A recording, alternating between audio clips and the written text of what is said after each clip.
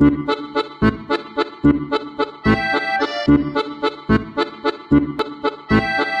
at a Ruby conference talking about business because back in the day when Rails just got started, I was Ruby famous. For whatever value of famous you want to say when there's like not even a book out on a thing. And that's because I wrote some tutorials about the challenges that I had learning Ruby and Rails. I was formerly a PHP developer. The shame. My husband and I, Thomas right there, run a business, a product business. We quit consulting in 2010.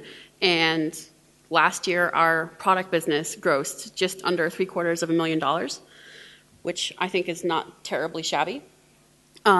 We have a variety of products. I'm going to get my notes here, I'm sorry. We have, it's not that I've forgotten our products, I just forgot that I had notes. We have a software as a service called Freckle. We have a couple technical ebooks. We have a technical workshop that we run now and again.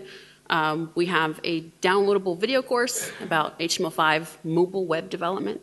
And I run a class called 30 by 500 where I teach programmers and designers, developers and designers, how to create a product that sells. Because it turns out that's actually what I'm best at. So this is going to be a demo. I do have some slides though because I feel like what I'm going to demo to you needs to be put in context first. And the context is, well, what if I needed to make $5,000 in 2 weeks? And that was the dilemma faced by my student Brennan, who wanted to come with us to Conf in September. Now, Brennan has a software as a service called PlanScope, which is really awesome and has actually been growing really well. But if you've ever run a subscription web app, you know that subscription revenue grows very slowly. It's very reliable, but it grows super, super slowly. So he didn't actually just have random $5,000 to pay for the flights a week before the conference and the conference ticket and whatnot. So he sort of set out a challenge to himself after I mocked him to come up with the money. And I'm going to show you the method that he used to sell $5,000 of product with basically no ramp-up time. And that's something that you can use in your product business or perhaps your product business to be. It's sort of a secret sauce. So the thing that I'm going to show you is the method that I use to read my customer's mind. Because it turns out, if you can read somebody's mind, you don't actually have to be very good at selling. And I'll show you why in just a moment. So let's say you need to make $2,000 in 2 weeks. That's a very tight deadline and quite a bit of money to come up with on the fly. Now, naturally, if you can just ask somebody for the money, that would be the easiest and smartest way to go. But if you have to earn the money and you don't have a client you can just bill for, you have to figure out how can you make and sell something in 2 weeks. And it's kind of like being chased by a hungry bear, I think. It's like, this is the bear of failure, and it wants to eat you. So what happens when you're chased by a hungry bear and you need to somehow get to the goal of $5,000? In my head, this is like Frogger, but with bears and money. So you're on a camping trip, metaphorically, and you have all this stuff, and you're like being chased by a bear. Do you keep hold of your baggage or your backpack? No.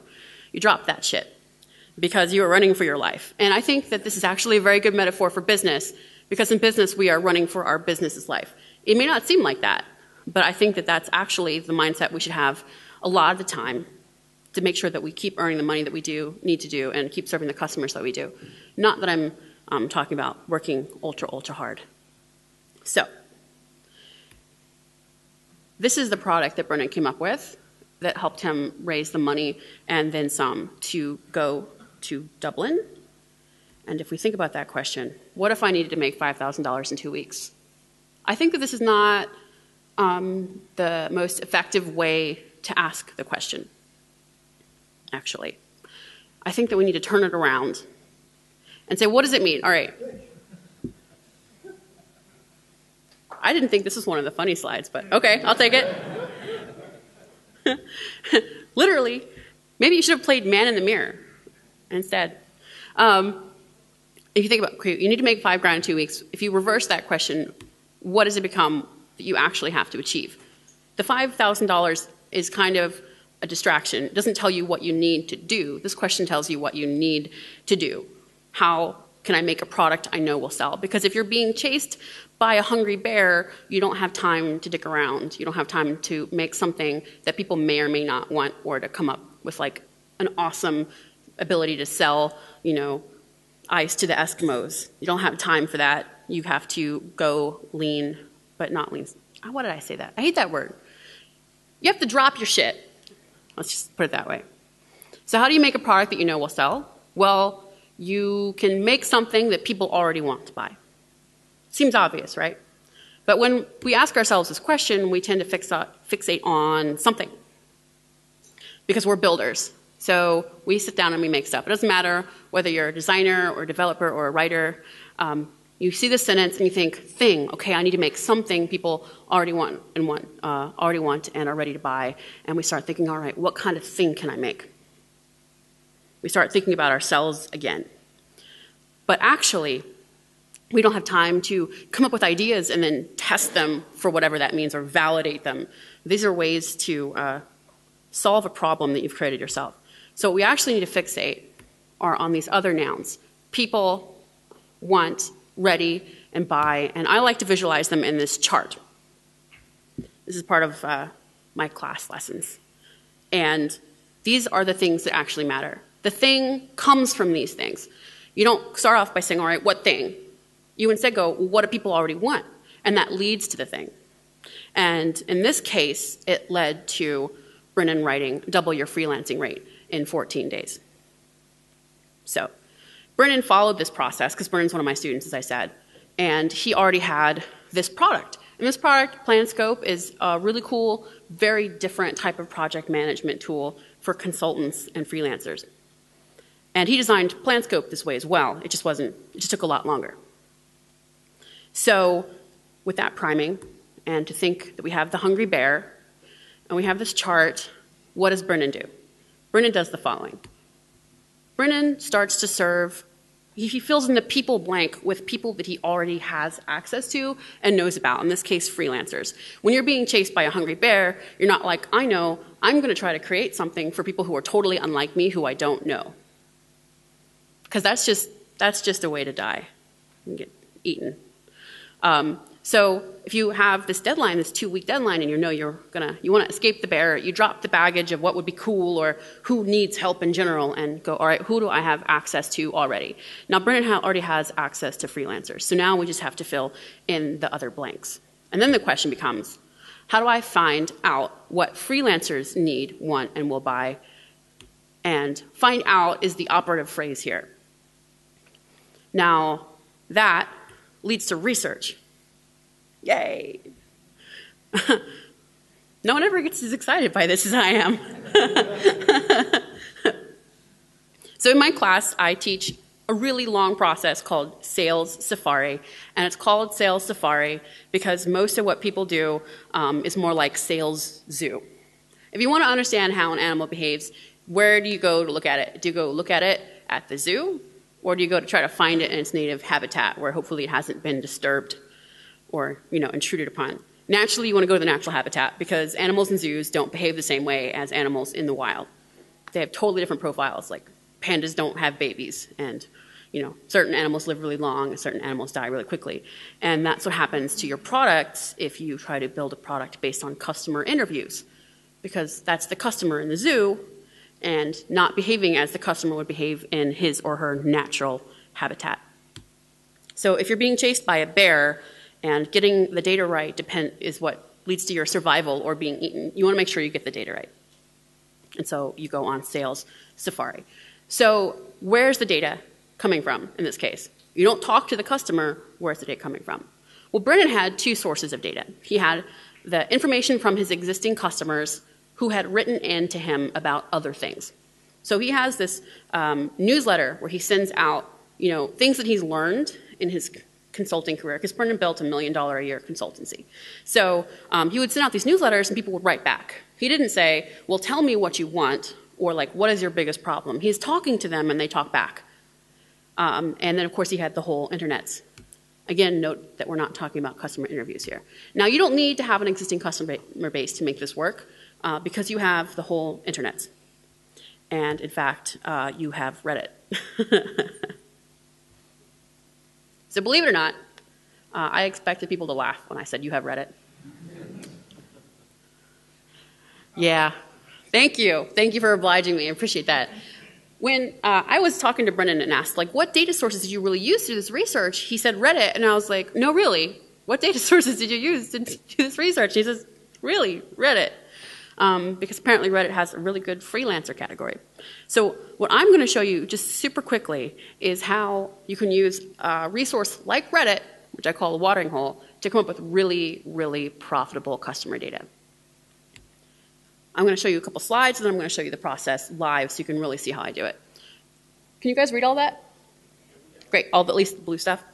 So the first thing that I do in Sales Safari that I teach my students to do is to look at the headlines or topic titles or questions that are being asked and look for the significant words. I've underlined most of them. Now, you do this for several pages. I've only got 7 items on here, but I would probably do this for half an hour or an hour. And then I would pull them out into a document, and then I would organize that document. That's my keywords and my themes here. And you'll notice that certain words or certain categories come up again and again. And I only did this on 2 pages of the top items on Reddit Freelance. And that gives us an amazing place to start to dig even deeper. So you have your listed topics, you have your keywords, and then you start searching, and then you pull up individual threads, and then you read the individual threads, and you look for the valuable veins of data that you can use to come up with something that people already need and want and are ready to buy. Now, there's more to it than this, and you can't just base everything off Reddit. Unfortunately, we only have a limited amount of time today, and I'm sure everybody's tired, so I won't tell you about all the steps of the process. One of them involves seeing if they actually buy things and if there's actually people on the watering hole on a regular basis. So Brennan did all this research, and he gathered it, and he took these steps, and he came up with a chart that looks kind of like this. So he's going to serve freelancers. That's who. That's the people. And what do they want or need, or like what is hurting them currently? And they want to raise their rates, or they think they ought to, but they're scared to do it. They don't know how. What they want is to know exactly how to do it, and what they might be interested in buying would be a guide exactly how to do it. They know that there's information out there, general information like you should raise your rates. They already suspect they ought to be doing it, but they haven't done it. And why? Brennan came to the conclusion it was because they didn't have a very detailed step-by-step guide, and that is what double your freelancing rate in 14 days is. And that's how he was able to actually pre-sell something like $7,000 worth of it really quickly. He got to go to Dublin, and I don't have the latest numbers on his sales total, but he's definitely crossed the $20,000 mark on this thing. And by the way, he did about half of that in pre-sales. It's about 50 pages long, and people are writing him every week about how he's helped them earn so much more money. All because he did this research based on what people wrote back to him about their concerns, sort of naturally. He didn't ask them, what's your number one concern? Because that doesn't get you good data.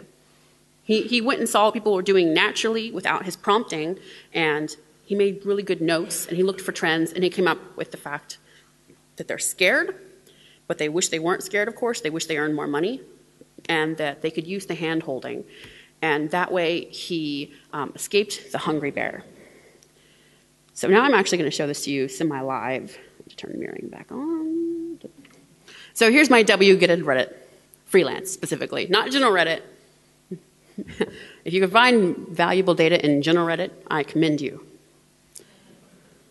So is there any way, is this the highest resolution that this does? Oh, exciting. All right, let me open my little notepad. And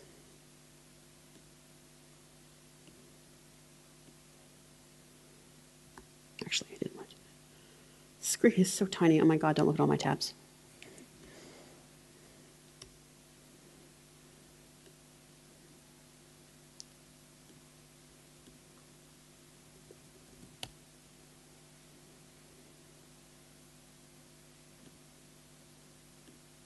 All right.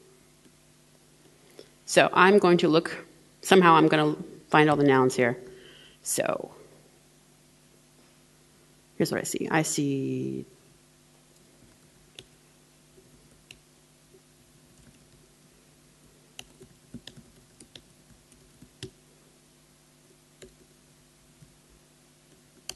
If I see a word twice, I'll do little hash marks. I really don't make it complicated. Now, I know, again, we're all really clever people here. We like to build things. That's what we do. So we look at this and we think, this is a problem I can build software for. Don't do it. Don't do it. I'm telling you now.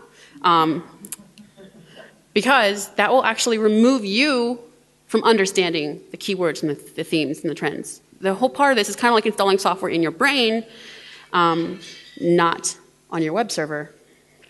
It's very important that you touch the data yourself to get that feeling. All right, so client, work, on-site.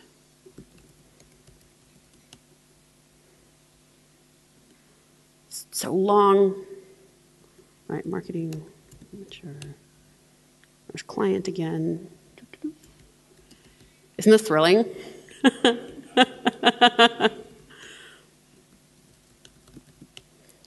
There's client again. Noticing any themes here? There's client again. There's freelance again. And this is why I did a presentation first, because otherwise you'd be like, what the hell are you making us watch? I don't, but there's money in them Nar Hills. Hours, paid. There's contract. Is contract again? Contract. It's really useful when you're trying to sell somebody something to understand what they care about, because otherwise, how else are you actually going to sell them anything? Taxes, contract, work.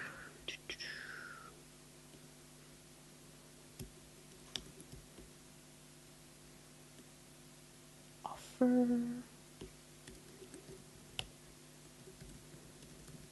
Charge.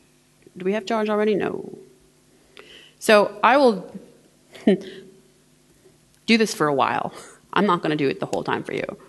I've kind of faked part of this. Invoice. Client. Payment. So it's kind of like object-oriented programming, right? You're listening to the client talk about what they need, and you're like listening for the nouns. This is not necessarily nouns, but just significant words. And now I'm going to just organize this real quick. I don't feel like da-da-da.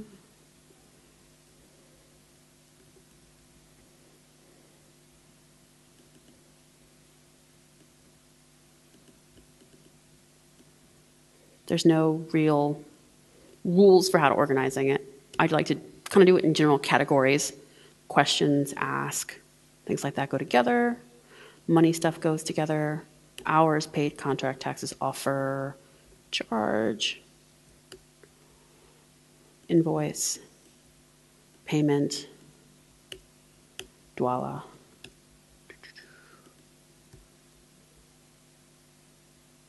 Marketing is more of a topic like photography is a topic. Processes, rules. So just based on 30 seconds of organizing, we have some interesting categories here. Client is by far the most common word in the title on the first page. So if we search for client, we're probably going to get a whole spectrum of information about what problems or questions these people have. Now, one thing to note about this particular subreddit is almost everything on here is self.freelance, which, oops, that was the extent of my wget. Which means that it's people actually talking to each other people as if this was a forum, and it's not as if it was like a link sharing site. Almost all of the top stuff here is peer-to-peer. It's not someone wrote a blog post or like, look at what this freelance company is doing. It's almost all questions also. So when you look into these topics, you'll find that people are helping each other.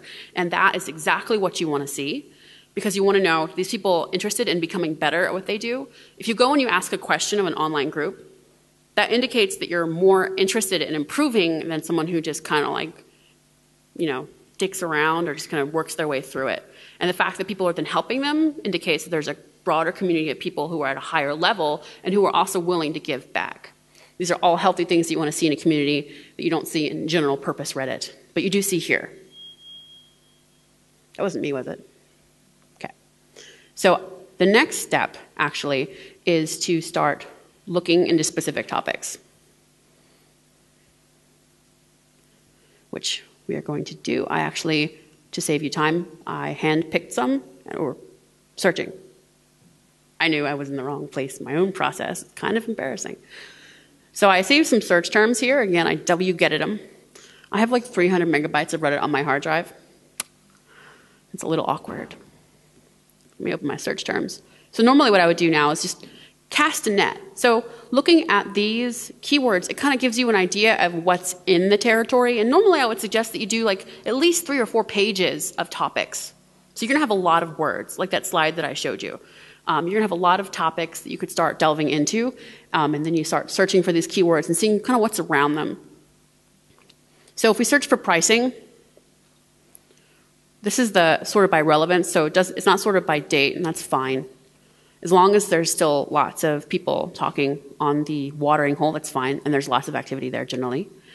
So you'll see that people seem to have a lot of questions and problems about pricing. Raising rates, questions about pricing, lost a bid, pricing changes. There's an FAQ, which has interesting stuff in it about pricing. What billing arrangements, clients not paying, all these things, lots and lots. There's just like almost infinite amounts of data. People talking about pricing rates. Do you show your rates on your website? How do you decide to raise your rates? Should you discount rates for longer term contracts? Rates per location. Freelancers earning way under minimum wage.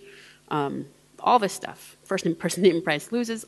All these things are people talking to people about their freelance rates. There's so much doubt and insecurity here. People don't know what to do, and they're looking for help. And that is how you know that you can insert yourself. Has anyone here read my really old article about help vampires? Awesome. Okay. Like 5 of you. This is 10. This is 5. There we go. A long time ago, the Ruby community used to be really great. You could just hang out in a chat room and talk to all of the Rails people and all of the most famous people in the Ruby community doing all the most interesting open source projects. And then it became too popular for its own good, and there was like a wave of people who would drown out all the people doing stuff, and they'd be like, how do I write a forum? Now, is that a useful question? Can you help somebody who asks that question? No. But if someone says, all right, I have a contract and my client used up 20% of the entire hours in the first month and the thing's supposed to last 12 months, what do I do? Can you help that person? Probably, right? Because the person who goes like, how do I write a forum? Which is how I always read it. It's fun. It's more fun in my head, I think. They are asking a question that's so broad, you can't answer it. It also indicates that they're unwilling to do like the tiniest bit of research to get started. You can't help a person who wants someone to do it all for them. You can help someone who's already made steps, but who's asking questions with details and information and like, a closed scope. And that is a lot of what we have here. Not sure what to charge a museum that landed me my biggest client. That's at least a narrower scope. It's kind of a general question, or how much do I charge? How much do I charge? How much do I charge? What should I charge them? So you look at this, you see people helping each other, asking specific questions, giving details. They're actually out there going to get clients, so they're taking action. And that is what led Brennan to realize that he could help them more than just project management software.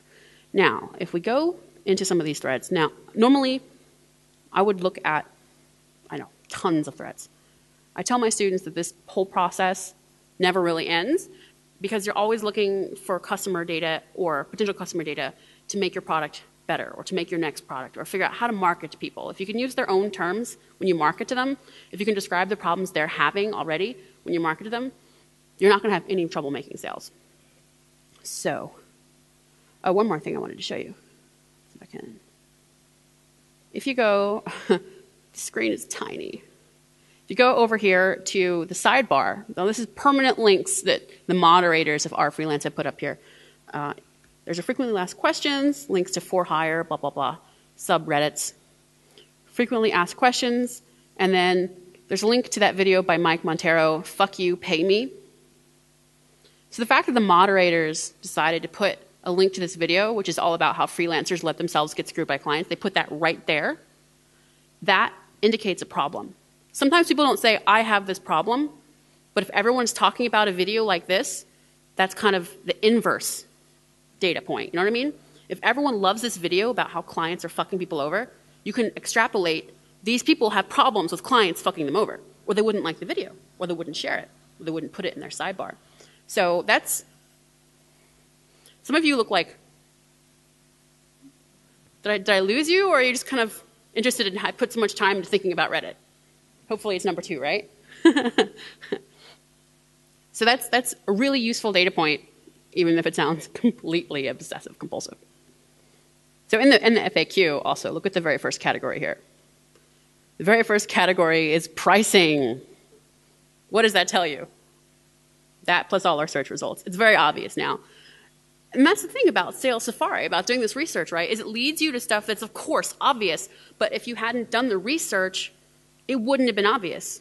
This morning, would you have thought that the #1 problem freelancers face is what to charge or how to charge? Probably I would have thought it was getting work. So I saved some individual threads here. How do you pick individual threads? I just kind of pick any that look interesting or that have a lot of comments or that have a lot of upvotes or that get passed around a lot, blog posts, anything. You don't have to use Reddit, and I don't even necessarily recommend it. There are all different kinds of places to find this data. If you follow people on Twitter or if you search for keywords on Twitter, that's always interesting. If you search for inbox 0, I think that tells you more than anything else about what people feel about email and what their problems are, for example. So contracting rates. What I would do now is open these threads and start looking for pain points. Now, what's a pain point? The answer is, you know it when you see it, like that Supreme Court ruling on porn, I guess. Again, funnier in my head. I always thought if you insert porn into a sentence, it immediately becomes funny. Porn. So pain points. You want to create a product. You want to be able to make sales right away, maybe even pre-sales. You need to serve them up something that they are ready to buy.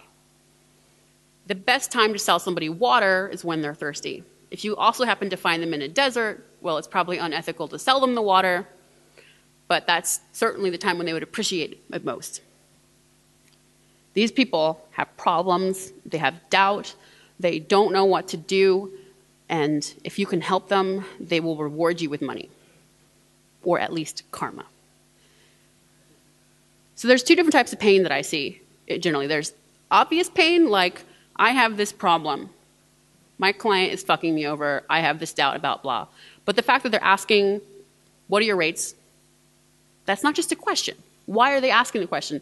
They're asking you the question probably because they're unsure about something. Maybe they're unsure what you're charging because they want to undercut you and steal your business. You kind of have to psychologize a little bit, figure out why. But it's sort of implied. Or if you see people just stating things like, well, clients will always screw you, that's the way it is. That's a kind of pain as well. They're not necessarily looking for a solution, but they're expressing to you that they think that life sucks.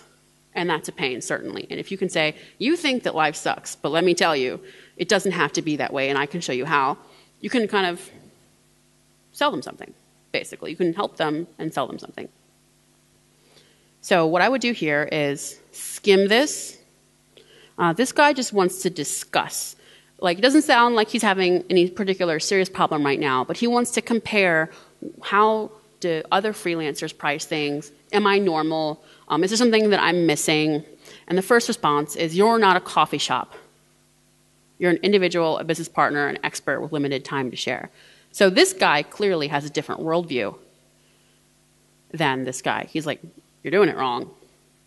Clients are buying your time.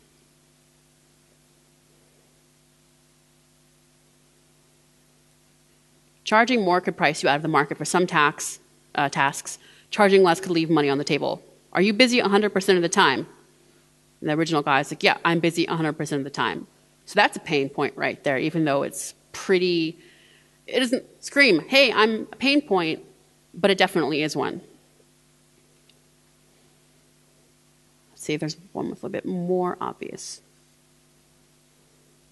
With any luck, my hellish 4-month negotiations will conclude tomorrow afternoon. That one's like, I'm in pain. One issue that seems to keep popping up was, why the hell are we paying this kid so much? I think that's contributed to serious strain in negotiation. Normally, I charge a piecemeal rate, so no one knows how much I actually make an hour. I think he means a project rate. However, they insisted on an hourly rate, so I did the math and asked. My services ain't cheap, but they are absolutely critical and hard to find. So they hemmed and hawed at my heavily discounted rate, even though I told them if they hired a company, they would be charged 300% more, and that the very same company would in turn subcontract to me. We're cutting out the middleman, so we should both win, right? But sadly, blah, blah, blah, blah, blah, blah, blah. So this guy has a whole complex of pains. First pain, 4-month-long negotiation. Who the hell negotiates for 4 months for a contract? Not good. He also suspects that it's because they think that he's a kid. That's a problem. You could then say, well, you know, I started out freelancing at 14 years old and landed all these professional clients, and I can tell you how I managed to overcome that problem, and you can too, which is true. I could sell this guy probably a class. He has a problem where they insisted on an hourly rate, and he didn't want to give it to him, and his hourly rate looks too big for them. They were fine with the higher number, but now they have the hourly rate. They're like, eh. So he could use some information on how to counteract client demands like that, how to redirect the conversation. He doesn't know how to express to them how important his services are, that the cost of not using his services is massive. He could use so much help. And there are people in here helping him. Now, this is the kind of data that Brennan used to create his ebook, because his ebook, How to Double Your Freelancing Rate, doesn't just say, well, here's how to set a rate, and here's how to tell your clients. That information's already out here. What he teaches, because he saw so many posts like this, he teaches people how to completely preclude people questioning their hourly rates by completely changing the way that they talk about their services, the way that they set up the client negotiations, the way that they begin the project, the way that their website explains what they do. And that is what allows his readers to then charge more. It's not just saying, I'm raising my rate. He attacks this deeper level pain that he found all over the place. People say, here's my rate. The client says, well, that just seems awfully high. And then it just all falls apart. So he attacks it at a deeper level. And he uses exactly this kind of research. So what I would normally do is copy and paste various lines or write down notes like, you know, can't justify rate, client doesn't like hourly, you know, doesn't see value, age, an issue, you know, kind of like stuff like that. And then I would do this for hours, and I can see some of you guys are falling asleep. Yes, it is boring. Absolutely. No denying it. But that's how my husband and I board our way to $750,000 a year in revenue.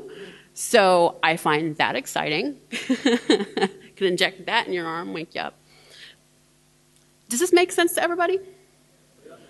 Cool. Excellent. Well, that is, I think, as much of the process that I can fit into this time slot without everyone completely falling asleep. So if you have any questions, I am happy to answer them. Anybody? So back to the bear analogy, or actually back to some of the talks that I loved yesterday. This takes grit. This is not nearly as strenuous as a, 10,000-foot climb. I'm lazy. I would not be able to do that. But the payoff is, of course, that you know you can do it. And then the other payoff is that you actually get paid. So, question? Hi, thanks for that. That's really, really useful. Are customer interviews any use ever? Because I know that the whole Eric Ries thing is about, and Steve Blank thing is about getting out the building, and I think getting out the building is useful. Well, this is virtually getting out of the building. This is like if you could go to someone's house and like lurk in their living room and listen to what they bitch about, which is really valuable. Customer interviews, I think, are valuable. However, the key word is customer. Now, if you're using that to refer to someone who's actually a customer who uses your product, that gives you such a great scope for the conversation. They use your product. I use your product. I have this problem. That's really valuable. If you just go to someone and say, well, I think you're going to be my customer. Tell me about your greatest pain point. What are the chances that they're actually going to come up with their greatest pain point? Most people tune out pain. That's how we cope with it. So they forget. When they're on the spot, they forget. So they also want to be, if they're nice people, and you say, well, what if we did this for you and solved that problem? They're probably going to be more excited during the conversation than they would really be if they saw your product. So when you're talking to people who aren't really your customers, that gives you false data, I think. That's the zoo. But if they're already actually your customers, then their feedback about your product is something you should definitely listen to, and you should definitely talk to your actual customers, if that helps. I was wondering why you care about sharing all your secret sauce. Like, of all these things that obviously are very useful to you, why do you care about teaching them to others? And are you not worried that other people might use this information? I want them to use it.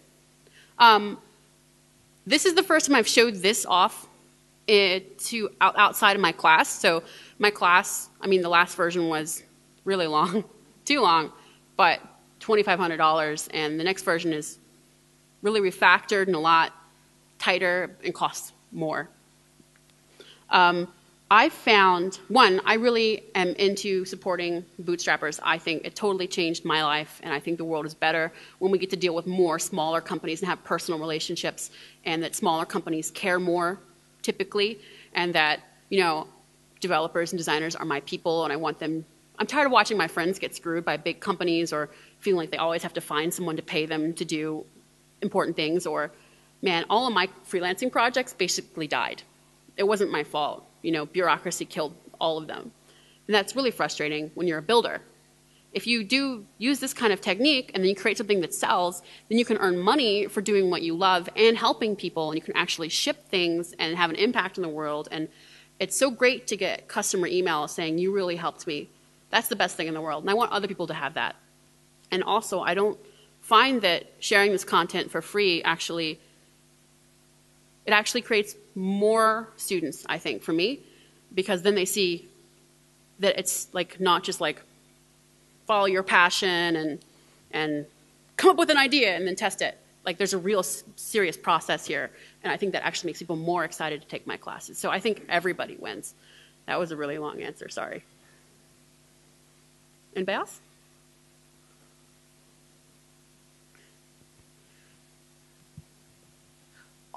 After having built your product, would you go back to Reddit to promote it? That's a great question. Yes and no. So you'll actually, if you follow this path on the real Reddit and look around, you'll actually find Brennan saying, hey, I actually addressed this question in a podcast that I did with Patrick McKenzie, 2 weeks ago, blah, blah. He doesn't just say, I wrote a book. He points them towards more free educational content, which people definitely want to see. And then that kind of slides into his email newsletter, which then slides into his book sales. I say Safari never ends. I tell my students always be Safaring, because once you have all this data, you also use this to create content marketing that lures people in, just like Brennan does with his podcasts and his blog posts and his newsletters. When you teach people something, then they trust you. I'm assuming what you teach them is good. And when you trust somebody, you're much more likely to buy from them. And then when you buy one product and it's really good, then you're way more likely to buy the next part from the same person. It's this awesome, virtuous cycle. And this data is invaluable for the whole cycle.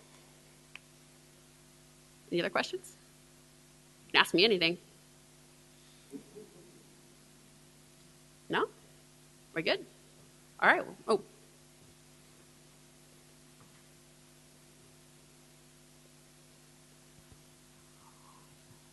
Should you market if you don't have the product yet?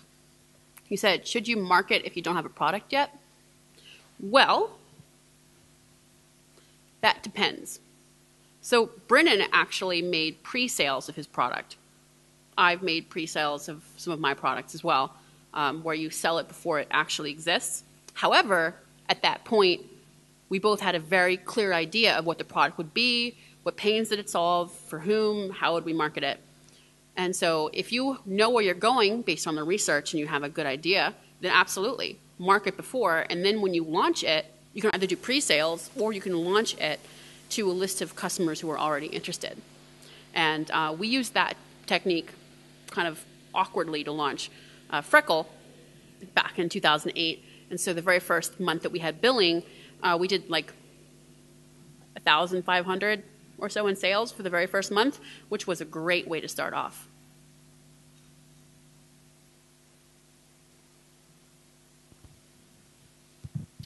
What data shouldn't you gather, and what shouldn't you do with the good data you get? Well, what data shouldn't you gather? No one has ever asked me that before. I'm more of the mind that you want all the data. I love data. I'm a nerd, so I'm inclined to think that data is good. But I wouldn't...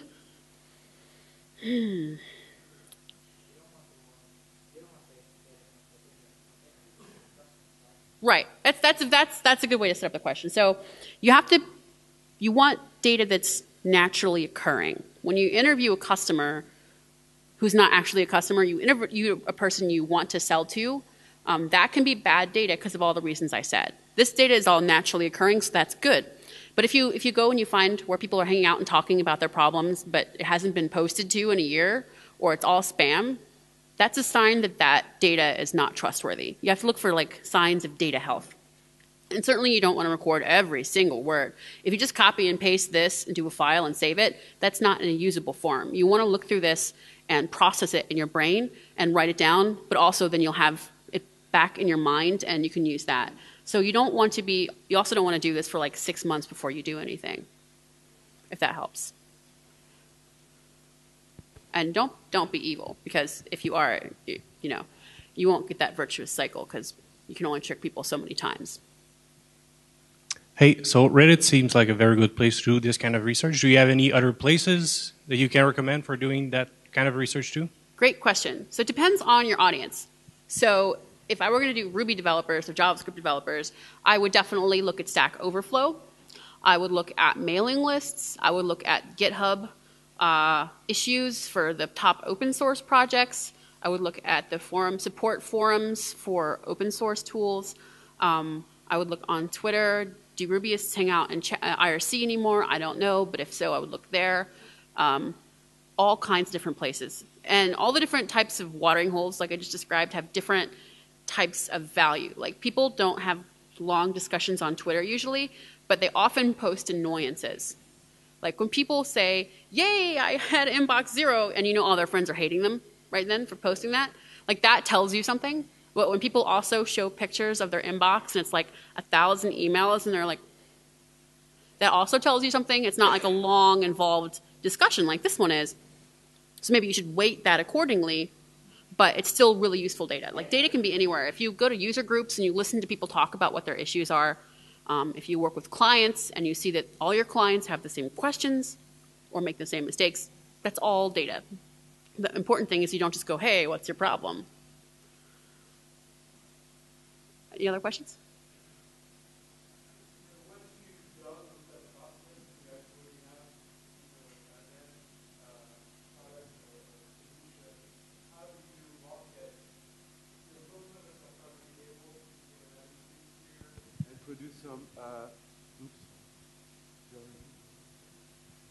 Okay, I'll start it again. Can you hear me now? Yes.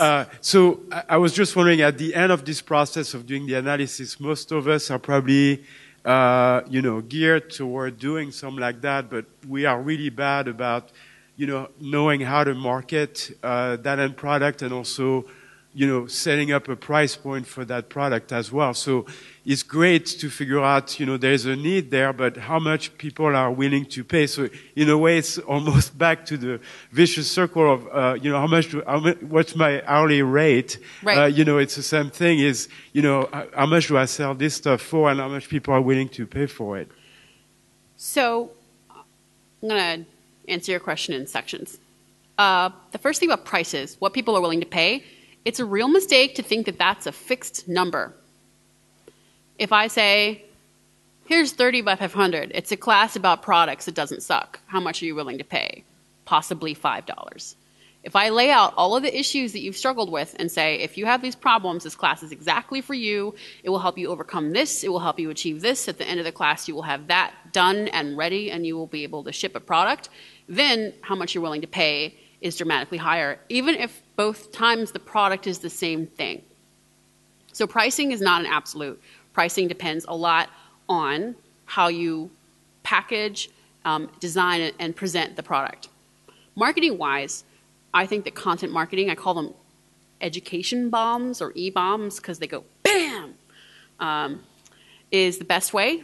People call it content marketing. I specifically say educational content marketing.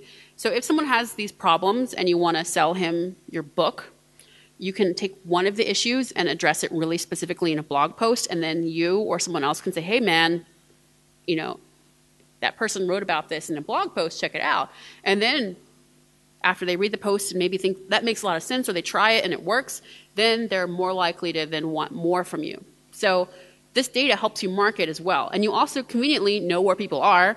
And if you use their pain points to create marketing, then people will actually pass it on because it has innate value. And it's just this beautiful cycle. I do teach this in detail with exercises and, teacher review and stuff in my class.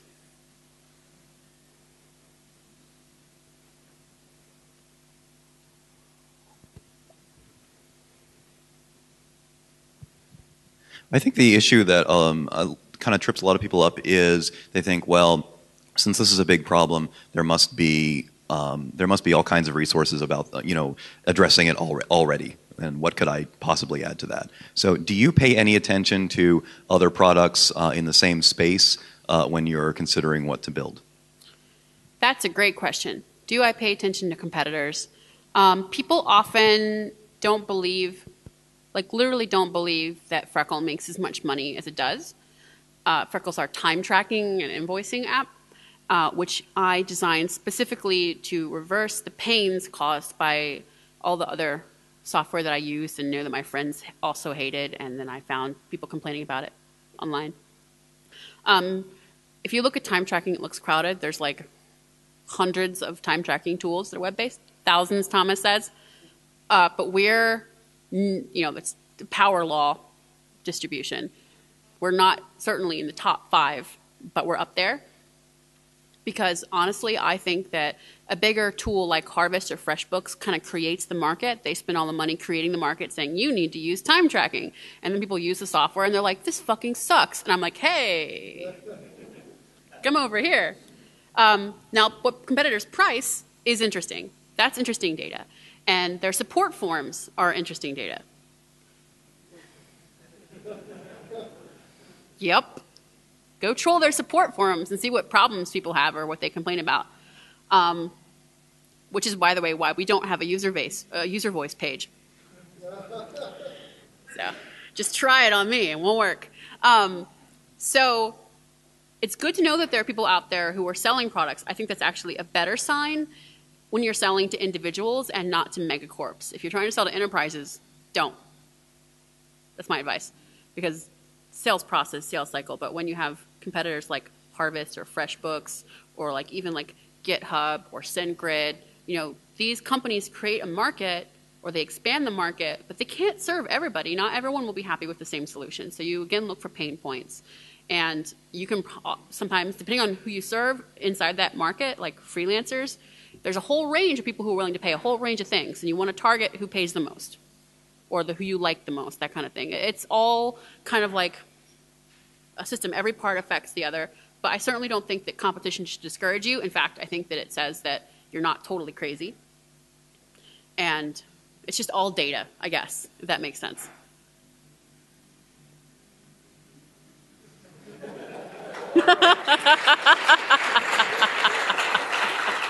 So, I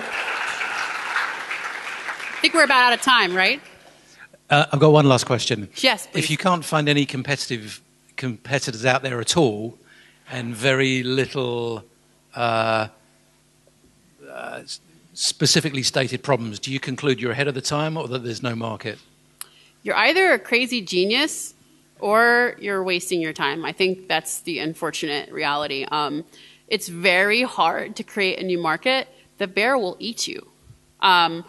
If you want to create a business that will sustain you so that you can grow as a person and have your own, create your own job and all that stuff, you can't create a new market. I think that, let's look at my friend Brian Helmkamp's tool, Code Climate.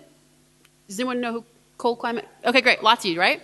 So that was the first tool that I was aware of that did what it did. However, you know that people are always concerned about code quality. Well, not always. The people who you don't want to punch in the face are concerned about code quality. So Brian has a new product to which there is no competitor that I know of. Possibly there's enterprise tools. But he didn't really create the market because people are concerned about code quality all over the place. He gave them a different way to take care of a problem that they already had, if that makes sense. If there's really nothing, if you don't see by doing Safari that there are people concerned about this, then I would stay away until you have a nice big wad of cash that you're willing to kind of burn while exploring whether you can create a new market or not, because the bear will eat you. So I think that's actually all we have time for. Thank you very much. So avoid the bear.